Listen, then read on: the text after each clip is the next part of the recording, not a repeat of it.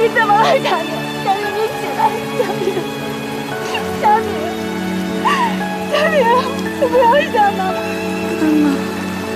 妈妈在，妈妈在呢，妈妈在呢。佳明，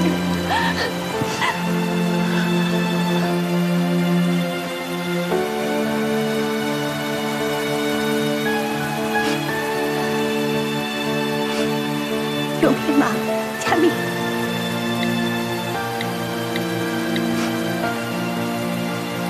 送得中的吗？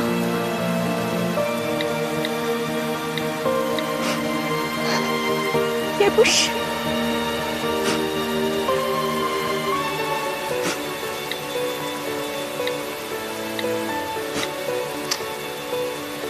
是我的生日，佳明，你还记得妈妈的生日？谢谢。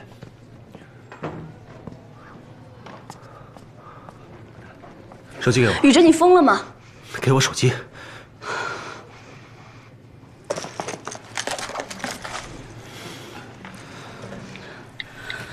你为什么突然改了发言？你真的要这么改造自己的餐厅吗？对不起，依兰，我知道这是你做了很多的努力才为我争取来的一次宝贵的机会，但我只不过是想把我最真实的想法说出来而已。我真的不想违心的说一些连我自己都不相信的话。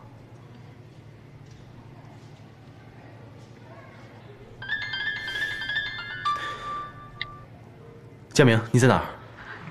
不是，我在路边发现这位小姐了，她晕过去了，你快点来救她！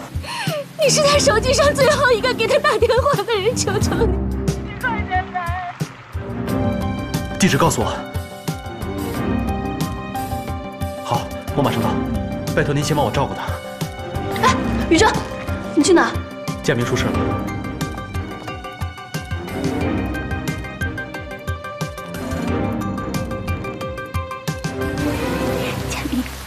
佳明，佳明，你快醒醒啊！坚持一下，佳明，佳明，佳明，妈妈对不起你。妈妈，我就知道你不会丢下我的。佳明，是妈妈不对。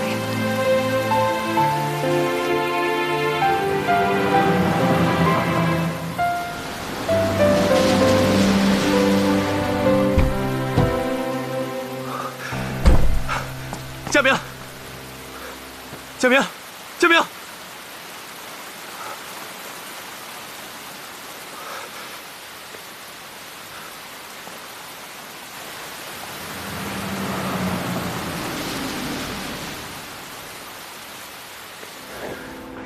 谢谢医生。啊，我要谢谢你，记得按时吃药。好的，再见。好，再见。我快要下班了，你把他抱走吧。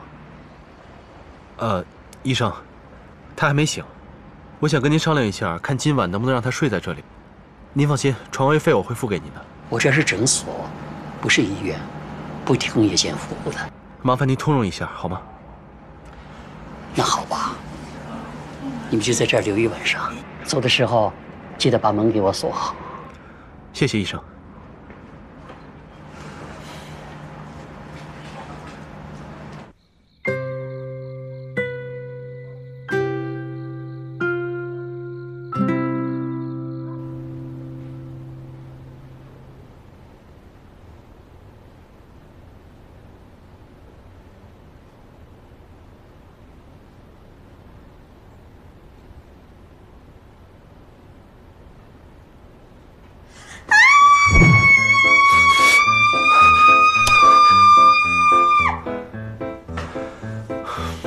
你醒了？李宇哲，你怎么会在这儿？我们这是在哪儿啊？这里是郊区的一个诊所。你白天晕倒了。那你是怎么过来的？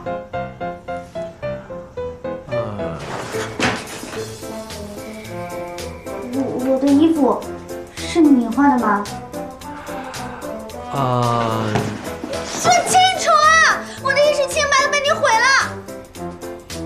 第一，请你先看看清楚，我穿的好好的，能和你发生什么？第二，就算我想发生点什么，我还得挑对象。还有，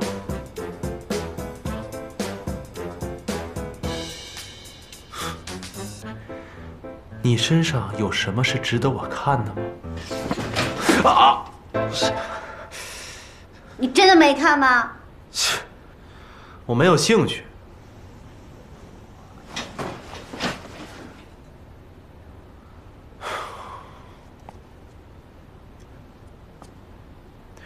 如果有力气在这里大喊大叫，那还不如先把药吃了再睡会儿。你身子还虚着呢。嗯。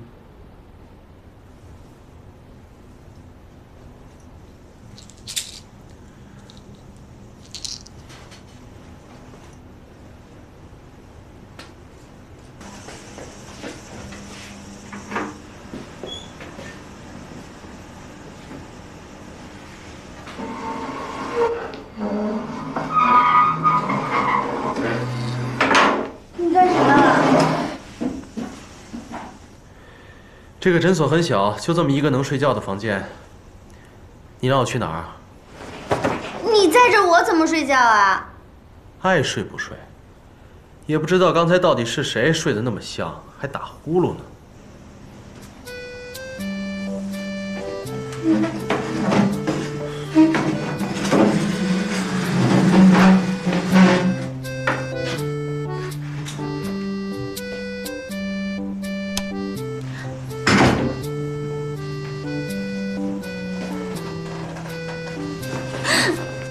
我这是怕你夜里再嫌男女授受不亲，尖叫起来，那样我可就没法睡了。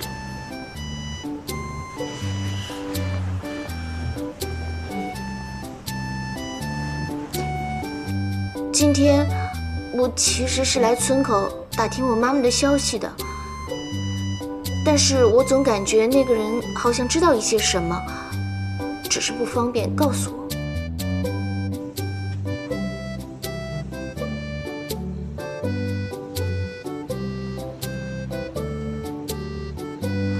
你睡了吗？